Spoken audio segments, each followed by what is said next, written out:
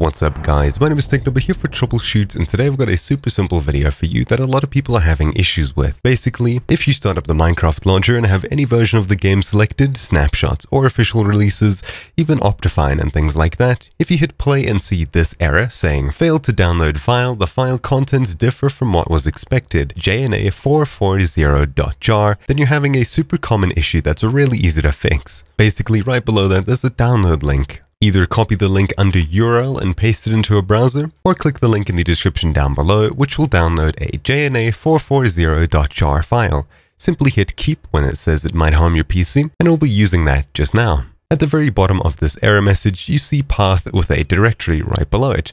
All we need to do is head to that directory. So I'll hold start and press R. I'll type in %app_data% and hit enter. That'll take us to this folder over here. We'll head into Minecraft, and if you've got this installed in a different directory, then try and go there. But this is for default ones, and yours will most likely be here. So Minecraft, libraries, net, Java, dev, jna once again, and then 4.4.0. Then you see the file over here that it's failing to get.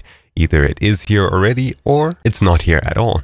Don't worry, as long as you're inside of this folder, all you need to do is drag and drop the file that we downloaded from Chrome or your downloads folder into here, and if asked to replace, simply hit replace. Once that's done, you can go ahead and close out of this and your web browser, hit play, and your game should start up as usual without any issues. Anyways, my name's been Technoba here for Troubleshoot.